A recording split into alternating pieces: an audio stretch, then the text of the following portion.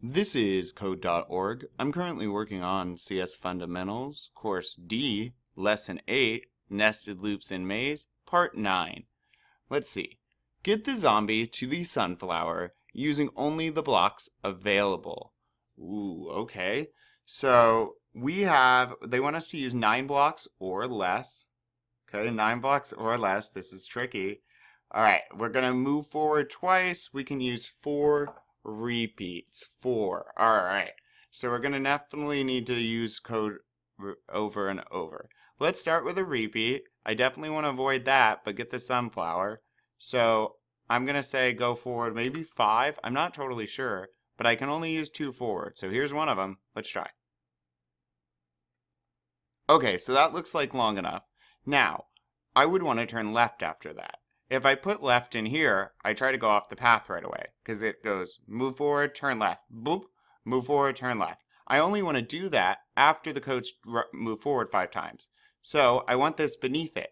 And now the code goes forward, forward 5 times, drops down, then turns left. Let's try. Okay, good. Now, I don't have enough forwards, but it looks like this is the same distance. And I would want to turn left at the end. And if you notice, same thing here, and turn left. So I'm going to put all this repeat stuff in another repeat. Let's try 3. So now the code will say, okay, repeat all of this 3 times. And it says yes. Drops down. Okay, well first, repeat this 5 times. Forward once, twice, 3 times, 4 times, 5 times. Turn left. Got it. Hits the bottom. Goes back to the top 2 more times. Repeat this 5 times. Once, twice. I think it will get us around. Let's see.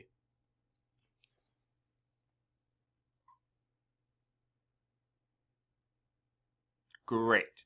So now, well, we do have access to another repeat. I'm going to drop that in and our last move forward. How many times, though, is a bit tricky. I'm going to say 3.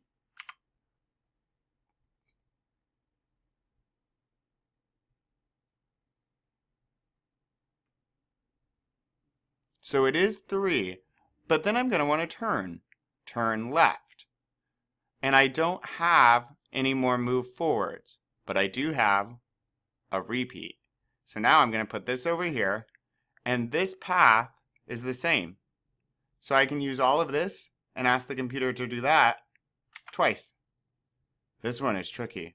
Repeat and repeat and repeat. So now the code runs all of this 3 times. So move forward 5, then turn left, hits the top, loops back, moves forward 5, turns left, forward 5, left.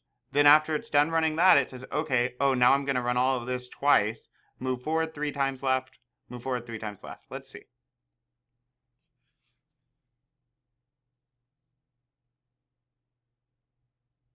Oh, we did it. So, double check your code, okay?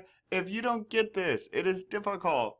Go back and watch it again, all right? It's important that we learn how to do this because we can make some really cool games, and I'm excited to get to that point.